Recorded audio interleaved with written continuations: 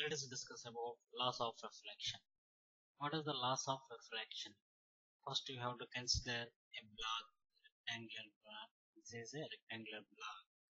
This is glass block. What is this? This is glass block. Okay, so a light ray is incident on this block, it gets refracted. So let us discuss about the refraction. Consider a normal. What is normal? This is normal. A normal is drawn perpendicular to this medium at this point. Okay, so a light ray incident on this is a light ray incident on this glass slab. This is rarer medium air. This is rarer medium air. This is glass. This is glass, denser medium. This is rarer medium and this is denser medium. A light ray incident on this glass surface, then it gets refracted in this way. That light rays gets refracted in this way. Light rays gets refracted like this. Okay. So what is the angle of incidence here? This is angle of incidence. And this is angle of refraction. So if we give the titles to these components, this is normal. The perpendicular line is called normal. This is incident ray, and this is refracted ray. What is this? Refracted ray. Next, this is point of incidence. This is point of incidence. So what is the first law of refraction? Here it is. What is the first one? So in this refraction, the incident ray and the refracted ray and normal or lie in the same plane. What is the first law? Incident ray, refracted ray and normal. These three are lie in the same plane at a point of incidence. At this point of incidence. Okay. So these three are lie in the same plane. Okay. This is the first law. Next, what is the second law? Now, if you construct a circle with any radius at the center of the point of incidence,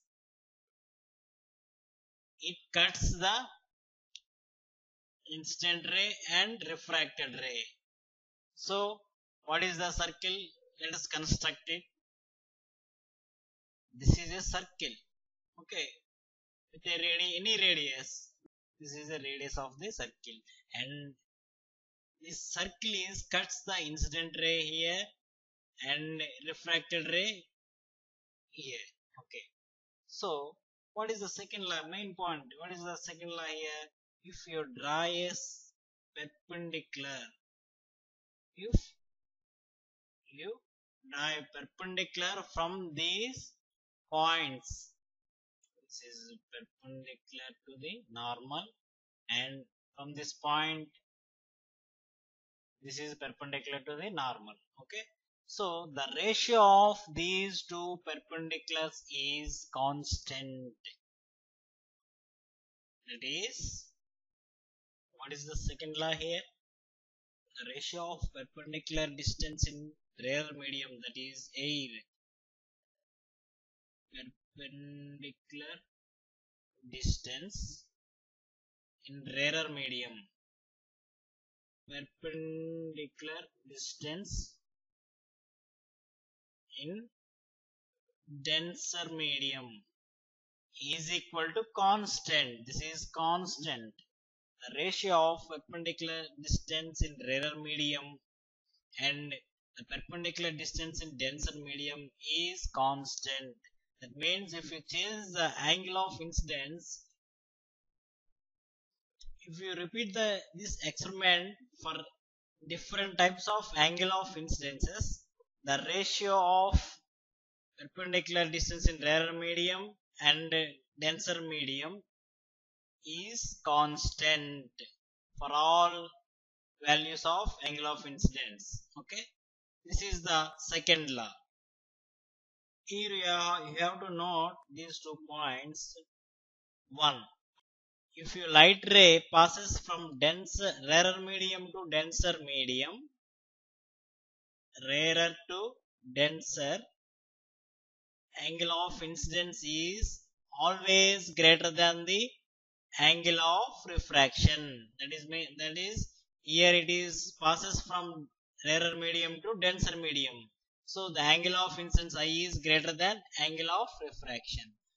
So in second case, it passes from denser to rarer. Denser to rarer.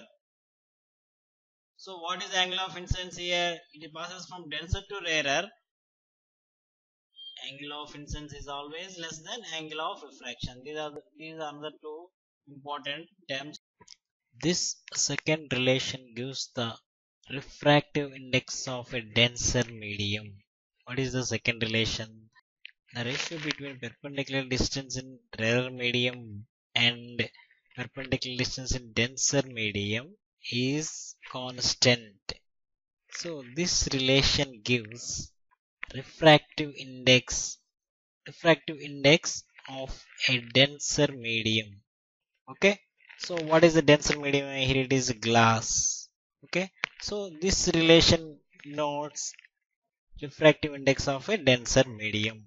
Okay, the second relation gives the refractive index of a denser medium. Okay, thank you.